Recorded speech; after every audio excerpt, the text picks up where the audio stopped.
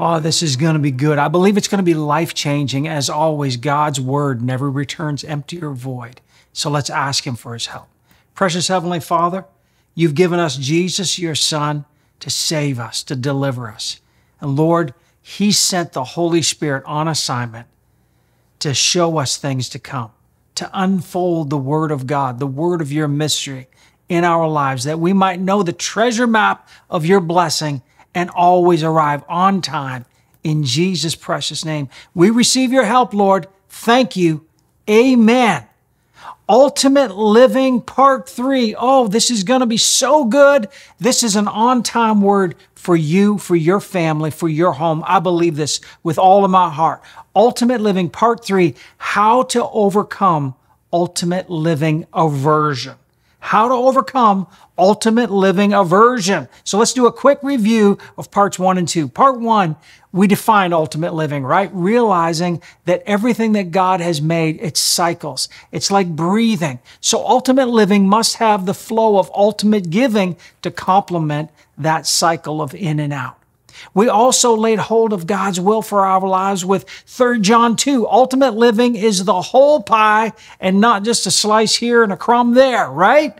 And in part 2, we learned that God customizes. I love that. God customizes ultimate living for your identity, who you are. He doesn't treat you randomly. No. You're not just part of the crowd. Jesus taught us on stewardship, and he equips us with authority to live life strong.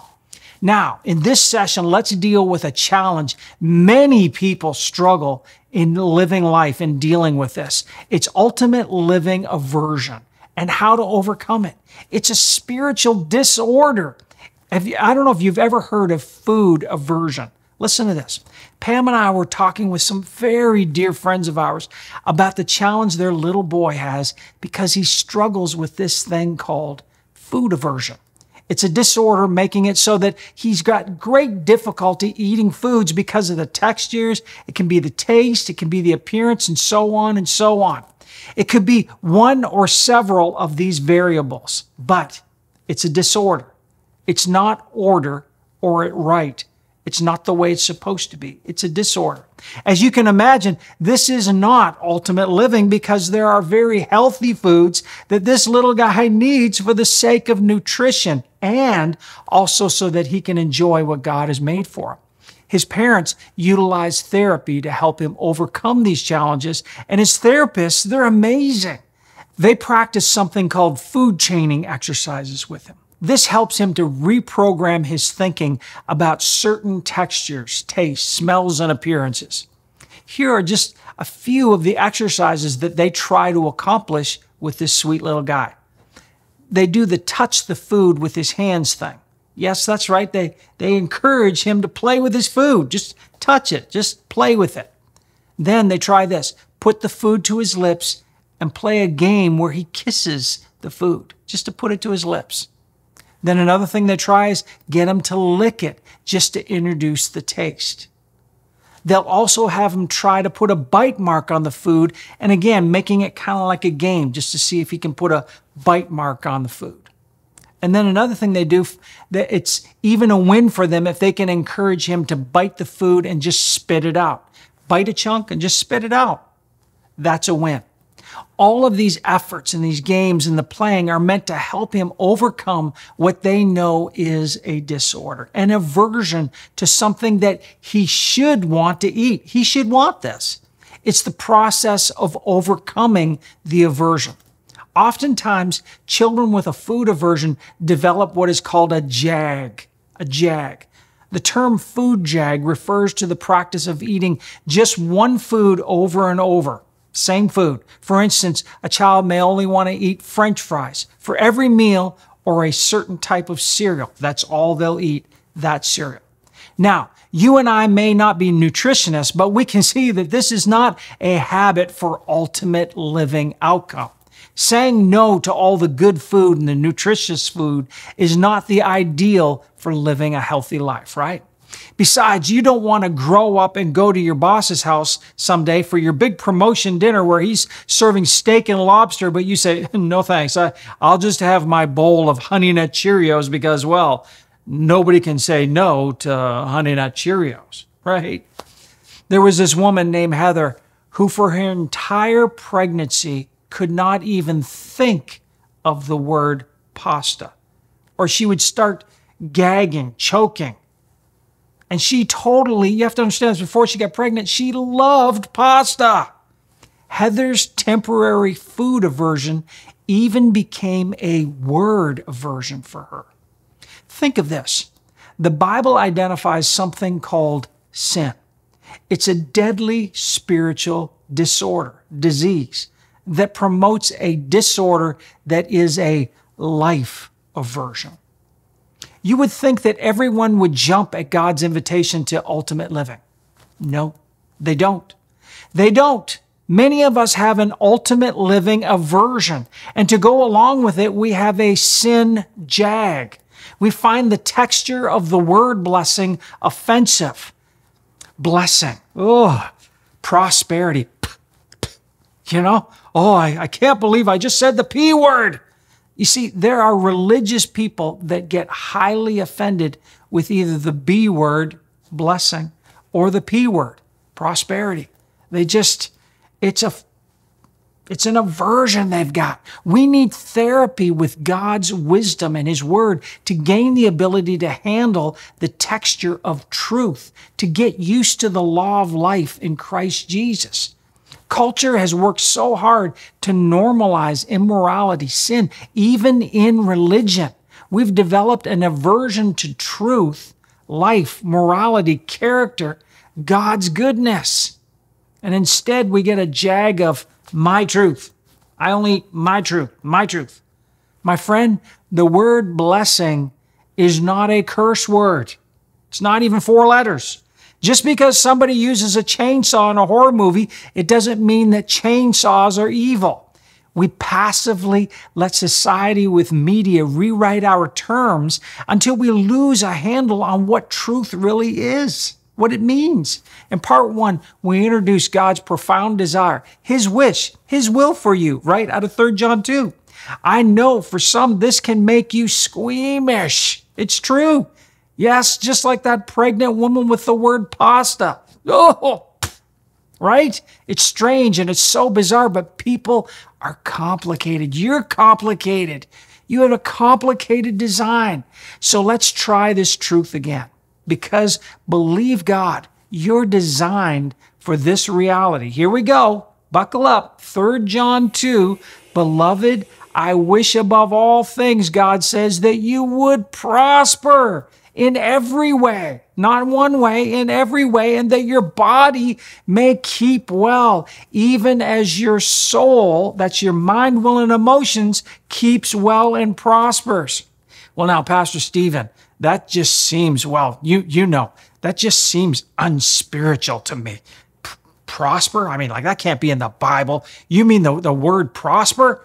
That bothers your spiritual taste buds, your senses? So should we rewrite the Bible to accommodate your spiritual food aversion? Of course not. You know that. I know you would say no to that. Proverbs 14, verse 12. There is a way which seems right to a man, to a woman, and appears straight before them, but at the end of it is the way of death. You can't go by what seems right to you. You've got a life aversion. You can't trust you. Do you hear me? You can't trust you. That means you can't trust your feelings, your sensitivities. You have got a word aversion, a truth aversion. Well, now, Pastor Stephen, I've just got to trust my heart. Oh, really? And how's that working out for you? Come on, be honest. That's why Proverbs 3 verse 5 says, trust in the Lord with how much of your heart? All of your heart.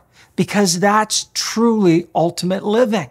Now, if the devil cannot stop you from being blessed, that's because Jesus defeated him at the cross, right? So if the devil cannot stop you from being blessed, but you can stop you because believing is essential to receiving, wouldn't the devil work to help you, to stop you? How? Simple. He'll help you adopt a spiritual aversion to the truth, God's truth, a word aversion to blessing. Therefore, all blessing verses in the Bible don't work for you. Prosperity. Therefore, all prosperity verses don't work for you because you've got a prosperity. Oh, dear, right? What an awful word, said every farmer who prefers to plant seed and have nothing come up out of the ground, right? How ridiculous. It's spiritual stupidity, my friend. The devil, the enemy of our soul, loves to promote spiritual religious jags. So let's dial in on this term, spiritual jag. Remember, a food jag is the practice of eating just one food over and over and over and over and over. Same French fry, over, just want those type of French fries. That's it, over and over and over. Your enemy delights in you adopting these Christianese spiritual jag phrases like, I've heard Christians eating on this. Well, the Lord just loves me just the way I am. It's just, He loves me just the way I am. Well, of course He does. But why in the world would He leave you the way you are, right? He's got great plans for you, but they require transformation. How about this spiritual food jag? Well, I'm under God's grace. Yeah, but that's not an excuse to just stay the way you are, or just to live in sin, or just to do whatever you feel like you want to do. That grace is not an excuse or a spiritual license to sin.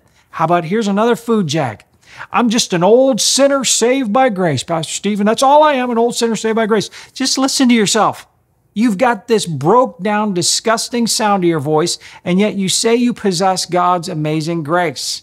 You can't be both. You're either a child of God or you're a broke down, you got it right. And here's another one. Well, I'm just suffering for Jesus. Just suffering for Jesus. Well, how about living for Jesus? Be a Romans 12:2 example of a renewed mind, proving what is that good, acceptable, and perfect will of God. You see, these are spiritual jag types. You're feeding on something that you've grown accustomed to. It's traditional, maybe in your family or life, but it's not giving you any life. There's no nutrition in it. There's no anointing. There's no help or ultimate living. It's really just an excuse to say, I can't give because I've got nothing of the blessing to give. I've got no abundant life to give, so therefore I'm recused from this exercise. Look, our carnal nature easily becomes hooked on sin, spiritual jags. We chase what hurts us. It could be a drug. It could be a relationship. At the end of the day, it's a spiritual jag.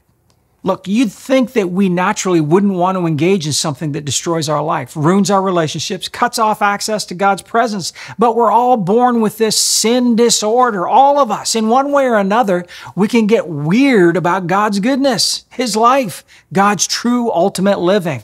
We need to get free from this ultimate living aversion. So how do we overcome the ultimate living aversion, right? How do we do this?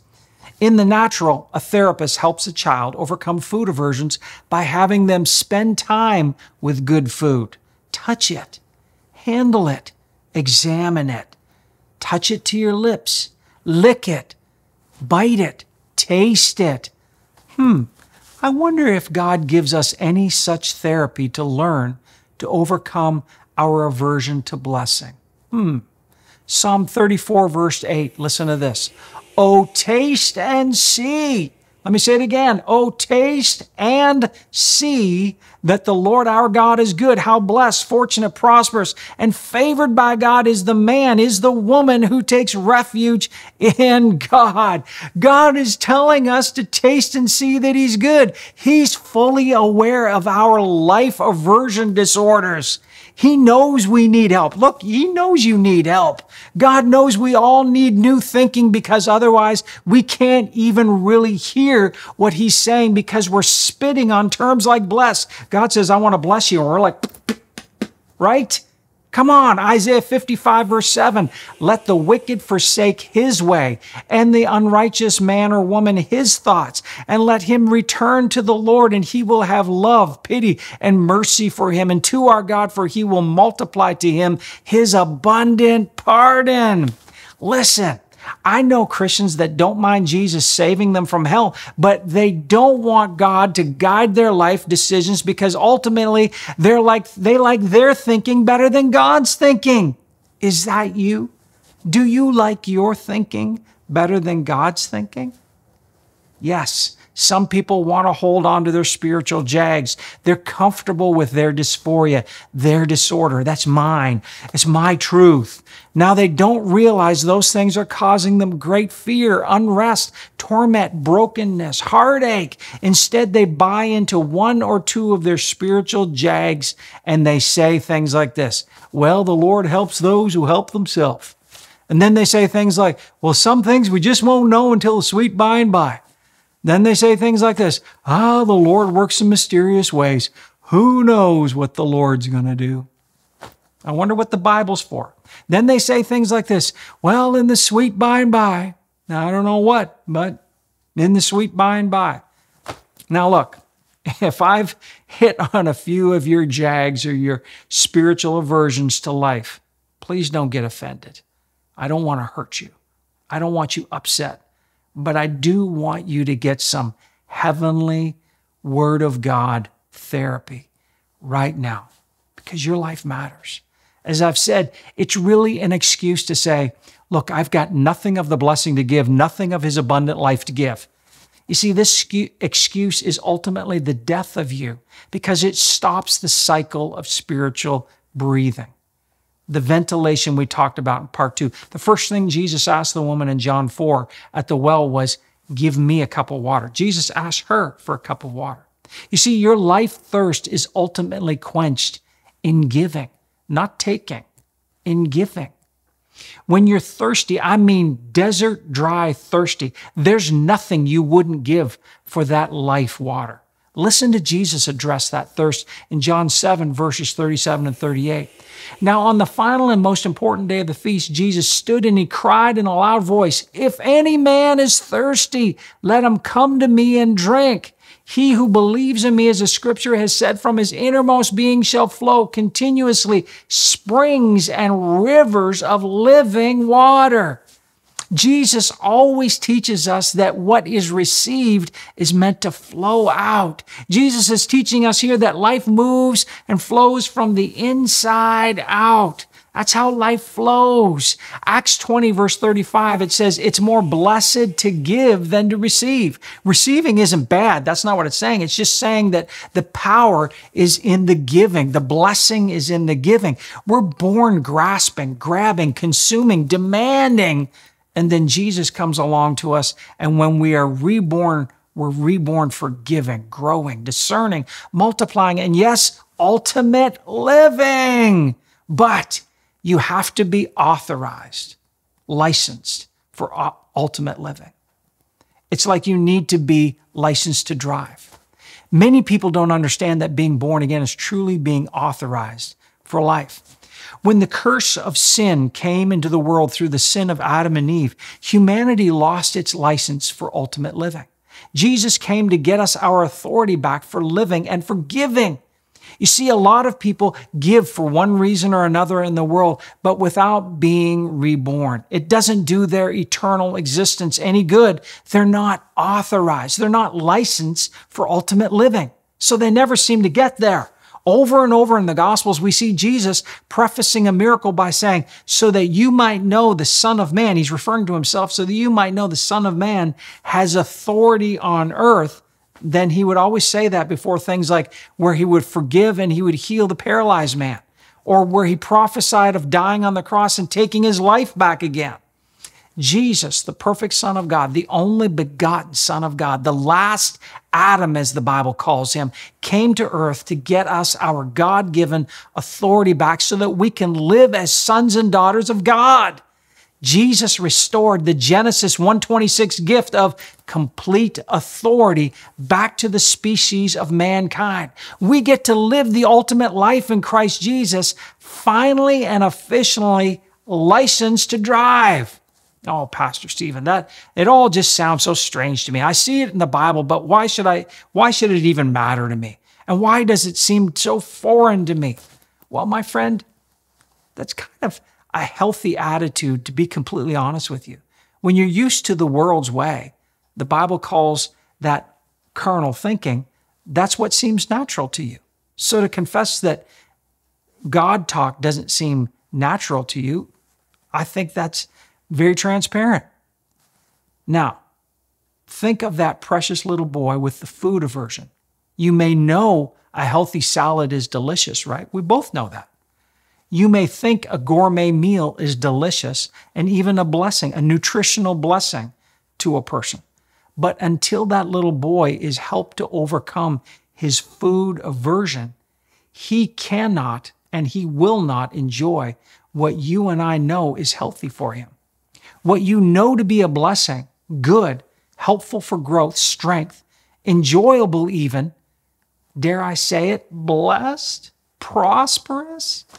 So just like his therapist gives him practical things to work on to overcome the food aversion, let me give you a few practical things that you can do to calibrate, to recalibrate your thinking, to overcome any aversion to God's life for you, to overcome any ultimate living aversion that you may struggle with, because it's very understandable that you're struggling with some spiritual food aversions, some difficulties with words like prosperity and blessing.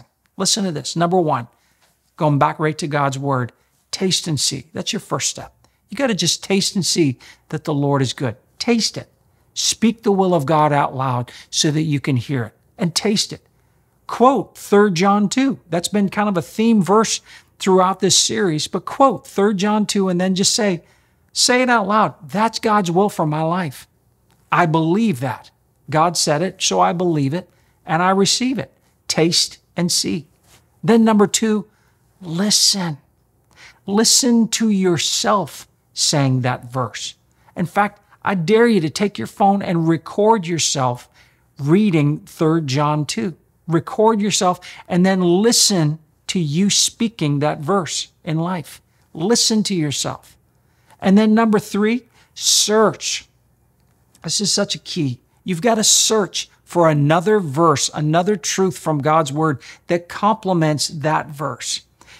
I might steer you just with your homework. You might look at Deuteronomy 8, verse 18. You might look at Psalm 1, verse 3, or 2 Corinthians 9, verse 8. Those are just a few, but there's hundreds of verses that would confirm that. But search for another truth out of God's word that complements 3 John 2. And then number four, give.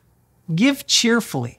Give cheerfully that as you have received. Don't give something that you don't have, but give cheerfully as you've received. Remember the widow in Luke 21. She gave even out of her need all she had, and it grabbed the attention of Jesus. It grabbed the attention of heaven. If God's word and gift of salvation are of any value to you, practice ultimate living by giving. Jesus said this in Luke 6, verse 38. He said, "Give and it shall be given unto you. Good measure pressed down, shaken together, and running over shall men give unto you." But he said, give. Nobody in the world, in the universe, or in all of the galaxies has given like Jesus. Jesus is an expert on giving. Jesus knows a little something about ultimate living, and he spoke often on giving. Look, we have a lot of people very angry in this world. Their heart and their soul has closed in on them. Their hopelessness is a vacuum pulling in the hostility toward themselves and then hostility toward others. They're giving, but they're giving from the hostility. The remedy to not living is, and it will always be, giving. Giving. You can undo the spiritual atrophy in your soul right now. Overcome your life aversion by surrendering to Jesus and the power, the authorization of his word for your life. Step into the ultimate living right now with this act of faith. Give Jesus your life. Renew your heavenly expectation in his plan for your life. Pray this with me. Heavenly Father, I want your plans for my life. I want your ultimate living. Jesus gave everything for me. He died on the cross. He was buried in the grave. After 3 days, you raised him up again. Now he reigns as King of eternity. I confess all my sins. Cleanse me from all my life aversions. Renew my mind. Here's my life. Now I receive your life. All your amazing grace from me, Lord. In the name of Jesus, amen. Thank you for sharing this very important time with us. We pray and believe that God's Word is guiding your life and your future from this moment on. Thank you for your generous support. Together, we're getting God's good news to others. Sign up today for the free Today's Life Talk, an encouraging gift from Pastor Stephen he sends directly to your email. At Living Room Church, you are loved, and we pray blessings on you. Remember, Jesus is Lord, and in Him we can live life strong.